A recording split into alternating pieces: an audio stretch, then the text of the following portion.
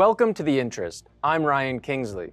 Today is Thursday, which means our own Vincent Valvo has pulled his chair to the fireside to bring you poetic moments in mortgage. After that, we'll be smashing the crystal ball to take a peek at what the markets have in store.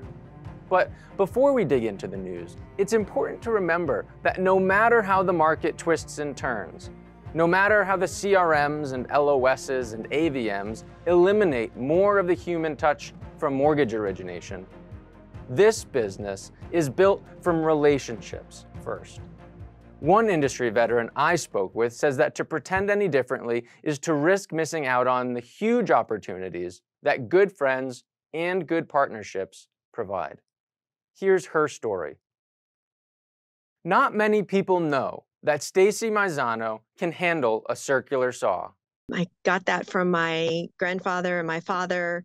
So not a lot of people know I can know how to operate power tools. She adds, craftsman to be specific. But loyalty for the sake of loyalty isn't the lesson that Maisano has learned for more than 2 decades working in the mortgage industry. It's more of loyalty from the standpoint of being in that partnership together. Since 2018, Maisano has been the director of business development at Polonsky Beidel Green, Texas's oldest law firm exclusively representing residential mortgage lenders.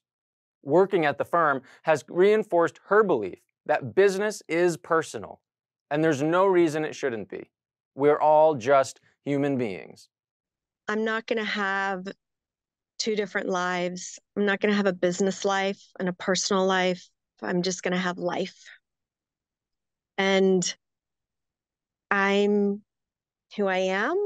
And so I'm not going to be something different in business that I would be in personal, and vice versa. What's more, Maisano would like to banish the myth that people don't have the time to go the extra mile by joining an industry trade association or else putting a $5 gift card in the mail to remind one of your partners that you're thinking of them. It's not as time consuming as I think we make it out to be. And the reward you get from that so much surpasses any time. I wish I would have done it sooner in my career. The beautiful thing about the mortgage industry, though, it always needs new leaders, and it's never too late to start. Be in the rooms where decisions get made and be able to be a part of that and collaborate where those decisions are being made. Read more about how business is personal at nationalmortgageprofessional.com. For The Interest, I'm Ryan Kingsley. We all dream of owning a home. But for too long, if you didn't fit the mold, you were stuck. Stuck because the system worked for everyone except you. We've changed that. Angel AI uses advanced AI technology to give a 100% trusted solution and fast answers for worry-free financing, allowing you to achieve fair and equal access to lending.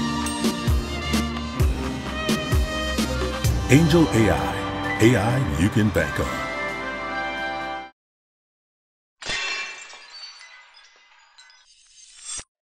For The Interest, I'm LaDonna Lockard. With the double-digit drop in mortgage applications over the past week and the continued climb of interest rates, loans that make it to the finish line are getting fewer and further between. With less deals to be had in an industry that is paid primarily based on commission, seems like a good time to assess how you're paid. There's been a shift in regional managers' pay to more profit-based rather than strictly volume-based. This has raised the issue of paying loan originators based on profits rather than just basis points. The problem is the LO compensation rule prohibits most LOs from being paid based on profits. There's a non-producing manager exception, but the rules are clear and strict on who qualifies for profit-based compensation. Those who don't fall within the exception are limited to a maximum of 10% of their total compensation coming from profits based on discretionary bonuses. If you're an individual LO, you may be compensated under a non-deferred profits-based compensation plan if you meet two tests. You are a loan originator for 10 or fewer transactions consummated during the 12-month period preceding the date of the compensation determination. Or 2, this compensation is not based on the terms of your transactions. As explained by the CFPB, assume you are a loan originator organization employing 2 individual LOs who originate covered transactions during the calendar year. Loan originator A is a manager who originates loans only occasionally. Loan originator B consistently originates loans. In January of the following year, you evaluate the performance of your mortgage business for the prior year, and on February 1st, decide to pay a bonus to your LOs out of the company bonus pool. Between January 1st of the prior calendar year and January 30th of the current calendar year, loan originator A originated 8 transactions, and loan originator B originated 15. You may use the 10 or fewer exception to award a bonus to originator A who originated 10 or fewer loans consummated during the 12-month period before you determine to pay the bonus. You may not use the 10 or fewer exception to award the bonus to originator B. However, you may be able to award a bonus if it's within the 10% total compensation limit requirements.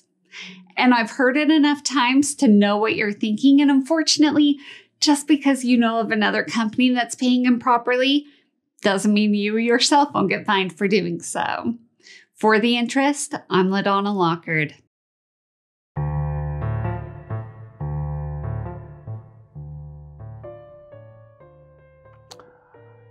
In the world of real estate, a tale I'll unfold of mortgage brokers and donuts, a story so bold. They stroll into open houses with boxes in hand, bringing sweetness and loans to the real estate land. With a grin on their faces, they step through the door, donuts in one hand, paperwork on the floor. They're here to help buyers secure a great loan, but first they indulge in a sugary cone. Hello there, they greet with a sugar-filled smile. As they munch on a donut, they chat for a while. They sweeten the deal with their mortgage know-how, and jelly oozes out and crumbs hit the ground. The realtors look on a bit puzzled, it's true, as donut crumbs fly and sugar glaze too. But these brokers are savvy, they know their stuff. They'll find you a mortgage that's strong and tough. They'll calculate rates and explain all the fees while sipping on coffee and licking their lips, please. With a donut in one hand, a pen in the other, they'll help you buy homes unlike any other. So next time you see a mortgage broker in sight with a box full of donuts and a heart full of light, remember, they're here to sweeten the deal and make buying a home a delicious ordeal.